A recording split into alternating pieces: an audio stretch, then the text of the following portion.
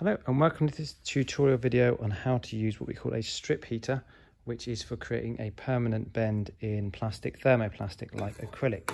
The first step is actually marking out where you want the bend to be, and you would use a spirit-based pen, much like a whiteboard marker and a ruler, and you mark on, and then you'll place the plastic over the heating element of the machine, making sure you are never touching the hot parts, and I'm wearing heat-proof gloves to make sure there's no chance of me burning myself.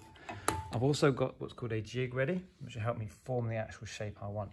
And this has been going for several minutes now, so you can see it's starting to flex. This is what we call being pliable, and when we're confident that it's flexing freely, we know it's ready to be formed. So I will then pick it up, place it in my jig, hold it there and let it cool until it's then fixed in that shape. Best of luck.